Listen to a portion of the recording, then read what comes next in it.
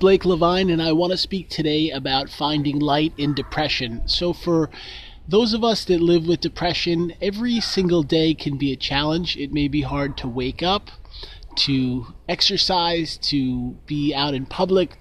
And I want to share with you that there are some ways to find light even when you're struggling.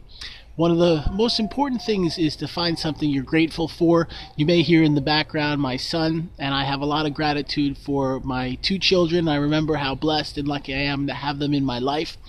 Another suggestion is to find a way to be around others, whether it means joining a support group or learning to be part of some type of activity. Maybe it's a softball league or a bowling league or something else that can be fun. Actually, this summer I just joined a bowling league.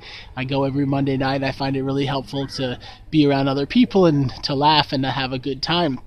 Another suggestion is to not put pressure on yourself. Sometimes when we have depression, we can say, hey, I need to make more money, or I need to see my career succeed, or I have to fix all my financial problems. And often when you have depression, you have to take it slow. Many of the issues you have may have been years in the making, and it won't be solved overnight. But if you'll say to yourself, you know what? At least I'm trying. I have the ability to go slow and do things one step at a time. And I just want to share that I think those that have depression sometimes put so much pressure on themselves that it can be very, very difficult. And when we learn to say, you know what, I'm accepting myself as a human being. I know that having depression is really hard.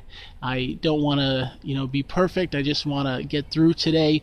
It may end up becoming easier.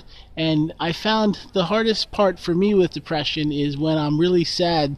I don't know if I can continue. And I have to tell myself on those days that I can just keep trying, and that if I can get through a hard day, tomorrow may be easier. I also want to thank you for watching this video. I do a life coaching program by phone. You can learn about it on my website. And also here on YouTube, we have hundreds of educational talks to help inspire and motivate you. I pray for you today that if you've been facing depression, things get better. And thank you so much for watching this. You have a great one.